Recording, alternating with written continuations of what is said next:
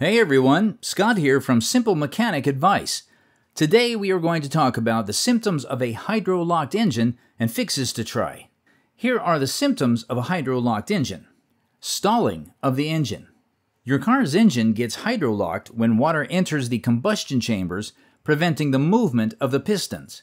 When your engine stalls, it means that it starts and then suddenly stops. This is a result of the water that is in the combustion chambers, which makes it hard for the engine to rotate. Your car may experience an engine stall if you continuously drive through deep or flooded water. Crashing and knocking sound. Hearing weird sounds from your car is another symptom of a hydrolocked engine.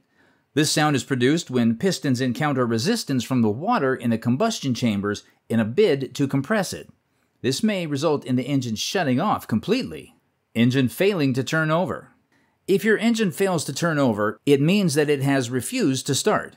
This is a symptom of a hydrolocked engine because the startup or turnover process cannot be completed. Normally, the combustion process starts when the ignition key is turned on, until when the pistons are activated. With water inside these chambers, this process cannot start, causing the engine to fail to turn over. Here are the fixes to try to solve this issue.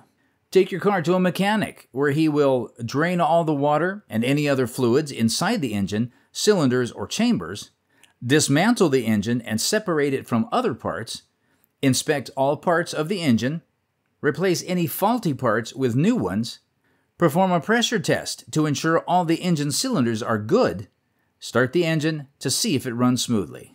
Thanks for watching.